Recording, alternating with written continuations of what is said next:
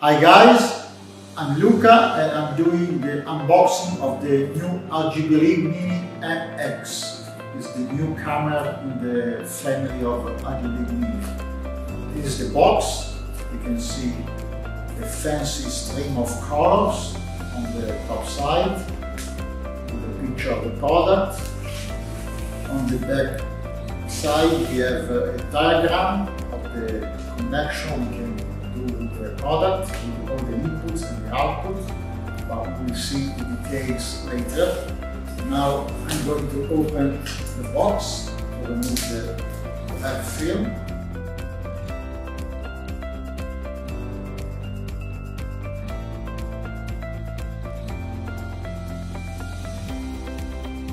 So you can remove the external cover and we find the box with again the picture of the product, and on the back side, the bottom side, some description of the main function of the hardware interface. So let's open the box. Video processing for any scale, which is the RGB Rig motto, which is arrived. Now, beautiful. In the plastic bag, we have the Mini MX itself. And here there is another box inside with some accessories. Yes. Yes, we have the power supply, power cord with the power adapter transformer. Here we have a USB Type-C cable, which can be used as a UVC output. We will see this in details later. As well, we have an adapter from USB-C to USB-A, which we use to connect the pen drive or SSD for recording. Mini MX is the latest product from the Mini series, which we have already seen before, like Mini Pro and Mini. But the Mini MX, which we can call actually MX, it can be intended like a Mini Mix or Mini Max, as you wish, because it's bigger compared to the previous Mini series. In fact, it adds some unseen feature so far. We have some professional, more implemented audio controlling. We have a 5.5-inch monitor and touchscreen,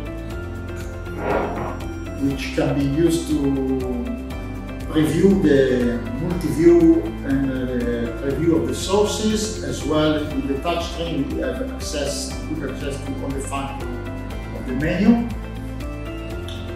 And especially with the Mini MX we can stream directly on internet, on platforms like YouTube, Facebook, Twitch and so on, without the use of the computer. So compared to the Mini MX, which was only UVC out, here we have really streaming from the device to the network, as it shows in fact in the box. You can see Facebook, YouTube, TikTok, Bilibili and other platforms directly from the device live. So we can see the interface, the connection. Here we have the power switch. The power plug is a USB Type-C. It needs 12 volt and 3 ampere power. So there is the power adapter here, but as well we can use a power bank as long as is able to give power with these features. We have 4 HDMI 2.0 inputs, or 4K input actually. We have 2 HDMI outputs, one to use for review and one for program. And the Ethernet IP port, which can be used, as we said, to stream directly on Ethernet or to control the device by the software or computer, which is a web page-based software. But we will see these details in a further video. Here there is another output, USB UVC, so it can be used as a virtual camera or to connect to the computer or whatever other function needs a USB. As well, another USB port which is to record the program. That's why AGIBelink provides the adapter from USB-C to USB-A, just in case the SSD has a USB-A. Here on this side we have the audio connector. This is a big implement compared to the previous version. So we have 2 XLR balanced audio input and the phantom power switch, so we can connect the microphones with condenser, which need the power supply. And we have a line input, so we can connect an external mixer or whatever external source in line.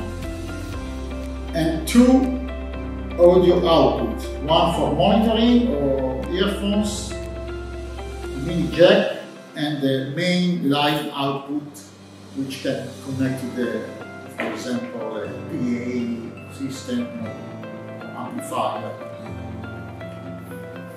On the bottom, we have the hole for the triple mounting, so it can be supported by triple. Here we notice on the top face, on the top side, there is this groove which can host a portable monitor or a tablet to control this or other device by app, or as well as portable monitor to have a bigger preview, even if it's built on board and be the 5.5-inch monitor. When we will switch on, we will see all the functions of the touchscreen monitor. Here we notice there are 4 knobs which are the control of the embedded audio of the 4 HDMI inputs. As well, there is a toggle which is for the zoom of the camera. In fact, Mini MX same as the same function of the former Mini Pro. It's not only a switcher mixer, but it is a PTZ camera control. So here we have a joystick, the toggle to control, in fact, the PTZ camera. Here we have some buttons, so the menu, quick access to the several functions of the Mini MX. And on air, when we push on air, we will activate the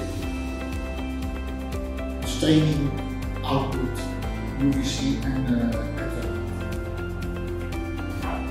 Here we have 6 faders, which are for the audio control. So the 2 microphone inputs, the line inputs, and also very important, the Bluetooth input. You can connect your phone or any other external source by Bluetooth.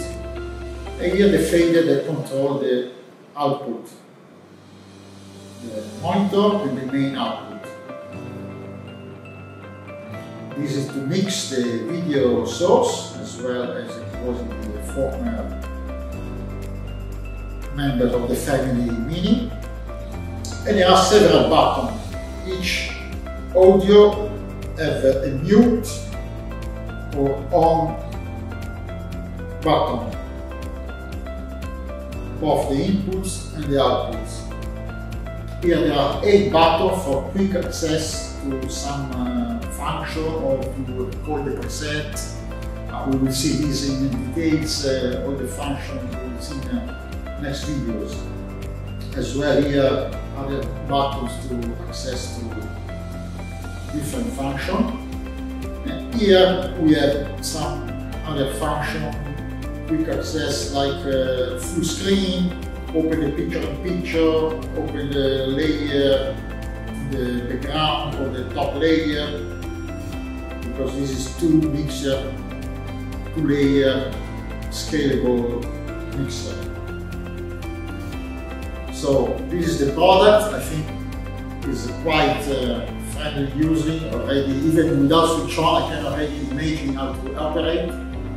And there's audio and video streaming ready switcher for only. So stay tuned, and we will show in the next video all the function of the RGB